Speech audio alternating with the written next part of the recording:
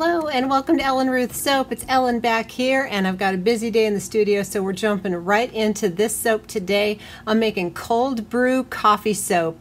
And so I've got all my oils and butters melted here, ready to get going with my additives. So let me tell you what's going on. Here I actually have some really good organic coffee that I've cold brewed, and this has the grounds in here also.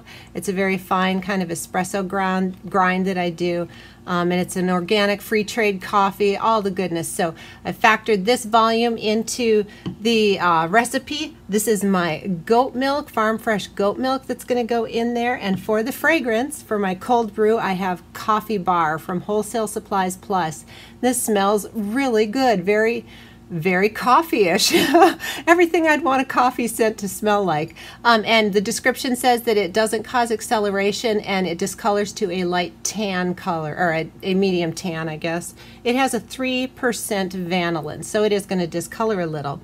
So the way I'm going to tackle that is for my coffee portion of the fragrance, I am going to do a bottom layer, the majority of it, for my cold brew. I was thinking, you know, coming into summer heat, I was thinking frappuccinos and cold brew and iced coffee. That kind of is my mindset. So anyway, the bottom layer will have my coffee grounds and coffee, and I will just amp up the tan discoloration with this chocolate brown mica from Wholesale Supplies Plus. I'll just put a little of that in there to go with the coffee color theme. And then I'll pull off a little for a fluffy like whipped cream top that I will leave unscented so that it'll stay nice and white, and I'll probably do a little titanium dioxide in that just to make the, you know, cream top look very white. I like cream in my coffee, so I always think about cream. When I think of coffee, I think of cream.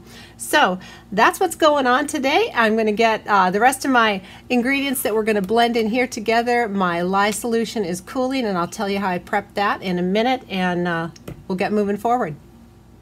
All right, so I get asked a lot about how I prep my lye, and I figured I'd bring you along. I'm not halfway through, but I started and I'm like, oh no, I should film this. So what's in here is very cold. I keep my jug in the refrigerator, distilled water that I've dissolved a tablespoon of cane sugar in, and then that is my Tussa silk fibers that I just snip up into little tiny bits on top.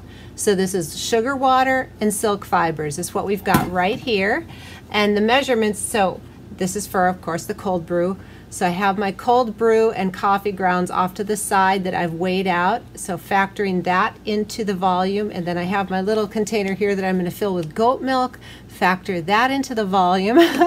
So let's go backwards. Here is the amount of lye, sodium hydroxide, that I need for this recipe today. This is that amount plus an ounce. I always like to shy, you know, on the side of caution. So whatever volume of lye you're using, you need to use at least that much liquid to mix with it. And I like to go a little above. So, you know, if this was 10 ounces, this would be 11 ounces. So that's how I mix my lye. And then the rest of the volume of the water or the liquid I can use in goat milk and coffee, which this is empty, but it will have goat milk in it. So the sugar's already dissolved. I got the little silk fiber fluffs in here, and I'm going to go ahead and add my lye to the water portion. Now, of course, this is for the milk in oil method. If you're going to do all goat milk 100%, you would have frozen goat milk, and that's a different process, which I can bring you along. I think I've done that before on film, but I'll do it again in the future. But today I'm doing milk and oil because of the coffee, and I've just been enjoying that. So there's a little bit of lye left in there. I like to stir right away so it doesn't get chunks. If you pour it in your water and walk away before you stir it and it dissolves, it can get like clumpy, and you can stir it out. But so I like to stir those crystals until I don't feel any more grit before I pull my spatula out, and I'll get the rest of this in here. And of course you want to stand back and or have a mask on because the fumes are not fun to huff. Ask me how I know. Yeah, so lye, you just want to be cautious. I like to use my stainless steel pot to mix in because it's not breakable. I have mixed in Pyrex before. I don't have a big issue with that, but I love my little stainless steel pots. So this is all mixed, it's fully dissolved, and it's not going to run fully clear because of the silk fibers, but you can see that those silk fibers are all melted. They just dissolve almost immediately. If you have trouble getting your silk fibers to melt in your hot lye water, snip them up into tiny little snippets and they will melt a lot faster. That's one way to do it. And if you're dealing with all goat milk in the frozen cubes, it's a whole other way to add silk then. But so this is how I'm doing it today. So here is my lye water. Now that I have that all mixed, I'll let it cool a little bit and I will add my sodium lactate in here. I don't like to add it when it's super hot. I don't know, I read that years ago in my early soaping to wait till the lye cooled down. Some people add sodium lactate straight to the oils. You could do that too. But I will also be putting sodium lactate in here, and this is my little magical lye pot. So let me get the rest of the stuff prepped and we'll come back and get to making soap. So I'm almost ready to get my additives in the oils, but I thought I'd bring you along and show you what I'm going to do with my coffee and grounds here. Is go ahead and add my mica to that rather than adding it to the soap. It'll just save me some blending and we'll just get that right in there. So this is just a little teaspoon measure. It's not going to take much because the fragrance discolors and the coffee obviously is brown. So I'm just going to go ahead and blend my mica right on in here, and that'll just save me a step later on. So now that I got that done, let's come over here and add my additives, my dry additives, which is 2 tablespoons of kaolin clay and 2 tablespoons of colloidal oats. And go ahead and get the goat milk in there. I want that in everything for sure. And we'll get that blended up and let it sit while my lye water finishes cooling.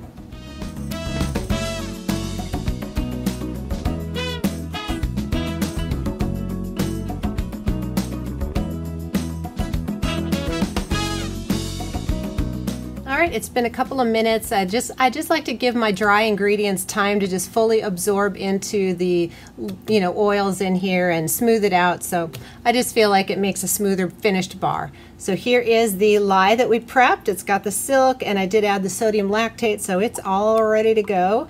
And everything is, you can kind of tell. I used to be really stringent about taking the temperature, but my soap studio is cold and I touch this and I touch this and they both feel room temperature, so I'm good with it. I'm not a super stickler on temperature like I used to be, but that just comes after years of practice. If you're a beginner soaper, I would say go ahead and stick with your thermometer until you really get a feel for it. So I'm just going to get this up to emulsion and then pour off my little whipped cream topping, and then I'll add the fragrance and the coffee. Smells good. I am a coffee lover. I don't drink coffee first thing in the morning. As I get older, I think it's hard on the metabolism. It raises your cortisol levels, and so I drink green tea and turmeric in the morning, and then about 10 or so I like to have a cup of coffee, and I'll put collagen powder in there and make it really good. But I do love my coffee. I love the smell of coffee. I love going into mom and pop coffee houses. I just think it's really wonderful. So that is looking like emulsion here, just making sure. All right, that looks good. I'm going to pour off a little bit, not too much, just enough to make a nice little whipped topping. And I will add my titanium dioxide in there. All right, and let's go ahead. Here is my fragrance. Golly, this smells nice. I'm going to put just a teeny bit because it did say tan, but I just put a little in there. Hopefully that won't affect my whipped cream color too much. All right, and here is my cold brew grounds and mica slurry, the whole business. Pop that in there. Good stuff. Okay, I'm going to blend this up to probably a nice medium trace because I want those coffee grounds to suspend. I certainly don't want them to sink to the bottom of this soap, so a good trace is a good thing on coffee soap.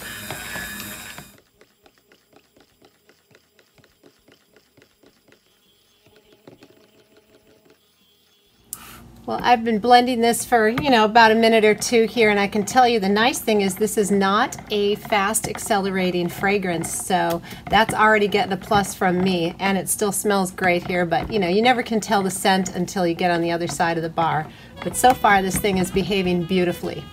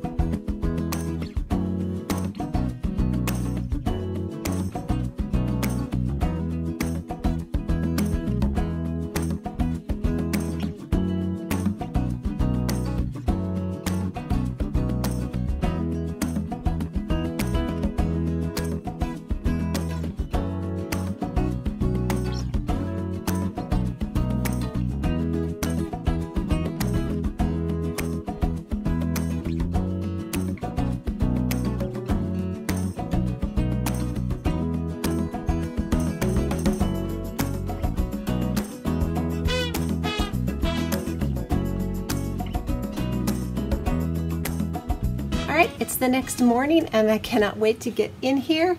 It smells great to me. It's really funny because if you look up this soap coffee bar on Wholesale Supplies Plus website and read the reviews, most cold process soap makers agree that it behaves really well in soap, but it got really mixed reviews on the fragrance. I think people are very particular about their coffee scents.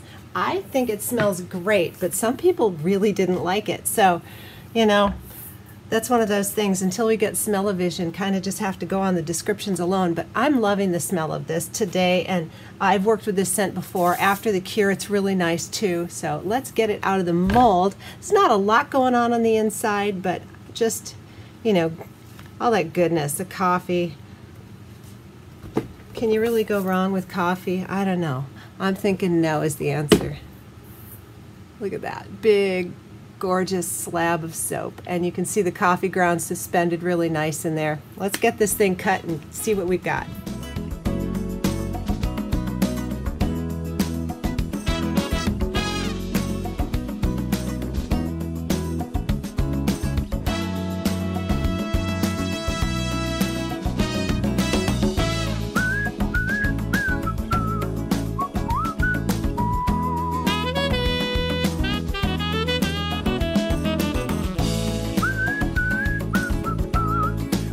Get into cutting the bars with my lovely Olga. Just love her. She has been such a delight to work with. So I am going to put these with the little sugar pearl side down. I just decided at the last minute because, when you go to a coffee shop, they put sprinkles on your coffee, and I had them, and I'm like, let's just put them on there. So put those little tiny, I got them in the wedding decorating aisle of the grocery store. They're just little sugar pearls is what those are on top. And let's get this cut.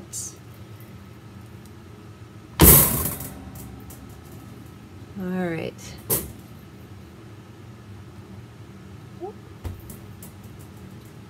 So I love just the gentle swirly top, and there it is.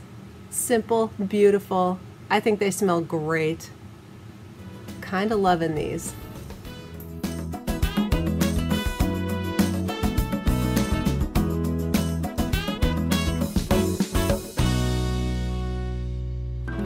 Get to the next loaf, and I just wanted to say I watched this. So last night I put the wooden lid on my loaf mold and put a blanket over it and walked away for a while, came back and checked it, and it started to get very, very hot. So I took the blanket and the lid off and let it cool down for a minute, and then I just put the wooden lid on. So this did go through gel phase, but if I hadn't come down and checked on it, it might have overheated, and I'm not exactly sure what the culprit is for the overheating on this. Just a combination of things, but anyway, it did get very hot in the mold. Of course, I'm coming into warmer weather here in the soap studio, so it's not as cold as it normally is. That may be a factor also. So just a word to the wise. I like to go through gel phase, but it does mean that I have to keep an eye on things and make sure they don't get too hot. Some people do the oven method, and that works out great because that's, you know, obviously a very consistent temperature, but I just like to work down here in my studio, so I have my blankets that I throw over and take off as needed. I love these. They're simple, but I'm loving them. My husband's gonna love this too.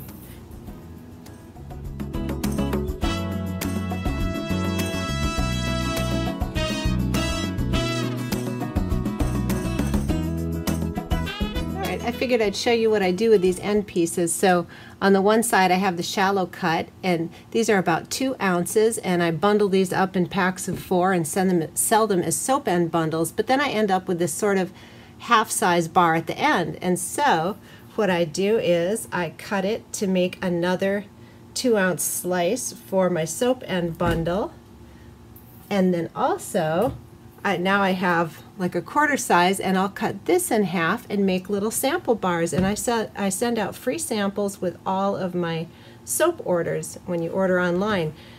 So let me see, it's a little tricky to get it right down the middle. Alright, so now I've got these 2 little thin slices, and I come in here and literally run it through. So there's a couple of little soap samples, and then for the top I come through again. Whoops, it's not really a good angle, but I just run through on the string. And then these are, let me weigh one, these are about 1/2 ounce little soap samples that go out with all my orders. So that's what I do with those odd end pieces. I make soap samples.